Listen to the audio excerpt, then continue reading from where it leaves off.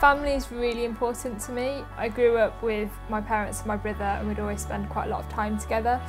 When I decided to move out of the family home, I actually decided to stay quite local. I've got a lot of friends that I've grown up with, but I also attend a church. I play drums, and I'm also quite involved in the youth groups as well that we run. So it's one of those where I could just really give back to the community here, and it just felt like the best place for me to be.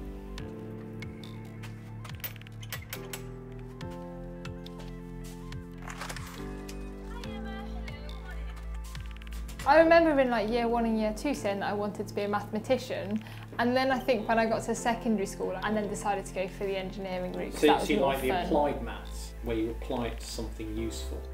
Yeah. Like smashing cars.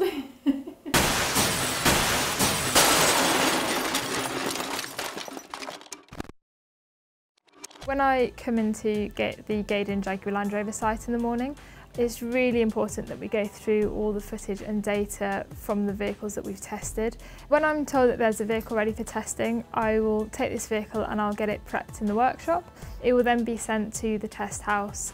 Once they have completed the test work, it will then be my responsibility to go and analyse the vehicle itself, but then also all the data that is provided from the test house.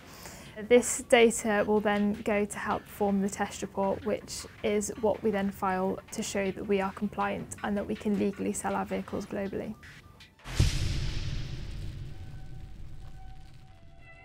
I'm really excited to come back to Morale School to be able to talk to the girls about opportunities within engineering and also show you don't have to go to university to succeed. I think it's really important to share knowledge that you have and experiences that you have. I like trying to pass this on to the next generation. I think it's really important that they can learn as much as they possibly can from everyone.